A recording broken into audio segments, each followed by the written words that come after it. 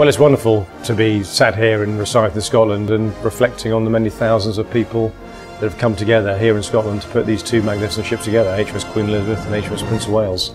They are the new nation's flagships, and they will be at the front line of British defence now for the next 50 years. And of course, it's wonderful to see the Edinburgh tattoo here this year, reflecting the lead service, the Royal Navy. And of course, thank you very much for sending us off on our way for initial contractor sea trials. At the end of the day, it's the culmination of many, many years of build. We're sailing this summer, hopefully entering service the Royal Navy at the end of the year.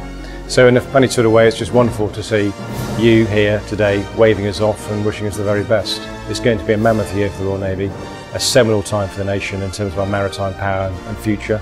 And it's just wonderful, humbling, and thank you very much.